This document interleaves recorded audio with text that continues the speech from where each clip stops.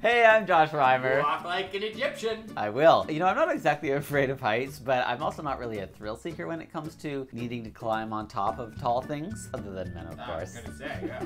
I do kind of like them tall. But one German tourist in Egypt loves climbing up on top of things so much that he actually climbed to the top of one of the pyramids, which yes is quite illegal and dangerous, but he strapped a camera to his head and he videotaped the whole experience, which has since gone viral online. Like, is that what we're coming to now if we want to have a viral video? You have to do something as crazy as climb one of the 7 wonders of the world? So the video starts off with footage of his journey to the pyramids, and then we see him cross the very low security barrier. Like, seriously, it's an unmanned rope. And then we see him climb up and up and up and up until he gets to the very top, and he's just wearing regular shoes and clothes, I guess. And then at the top is the incredible view, which is pretty amazing. And then he starts his descent back down, but it cuts off. We only see 2-minute edited version of this video. So it's very cool and very concise. Kind of like this show.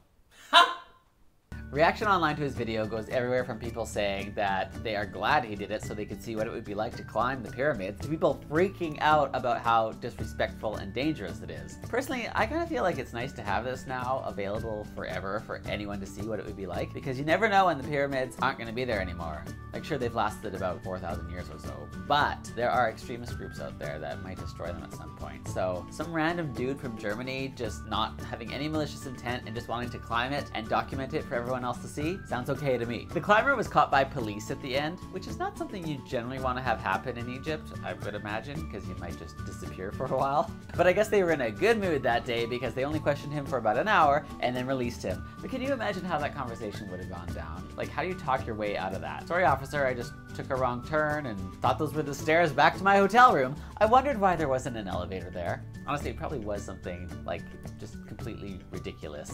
It just left the police thinking, another stupid tourist. Because let's face it, somehow when we're traveling, we kind of turn into dumber versions of ourselves, don't we? But you met me traveling. But I rest my case.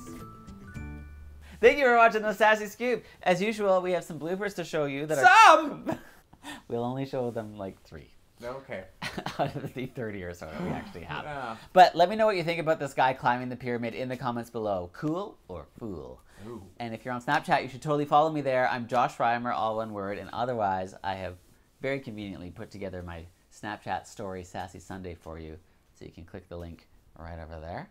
And I'll see you on Thursday with the top 10 list. He's very excited about that. And surprised for some reason. Bye. Bye! No more coffee for you.